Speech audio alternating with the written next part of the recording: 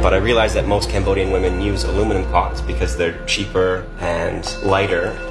And then I got to thinking, what if I could get them to put this chunk of iron in their pot? It would be a simple, cheap, and accessible treatment that even the remote villagers could use. But my simple solution had one big problem. I found that the women were hesitant to add this sort of ugly piece of iron into their pots. I found that the iron blocks came in very useful, but just not in the pots. And so I realized I had to dig a little bit deeper.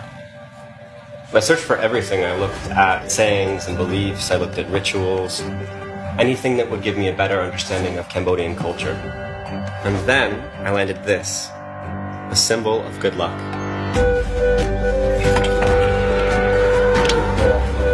I think I was a little bit shocked when I found out how positive the findings were.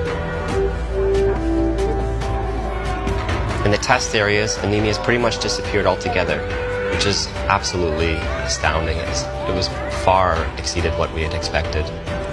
We're hoping that this little fish holds the key to treating anemia across the region and beyond. It's definitely one lucky fish.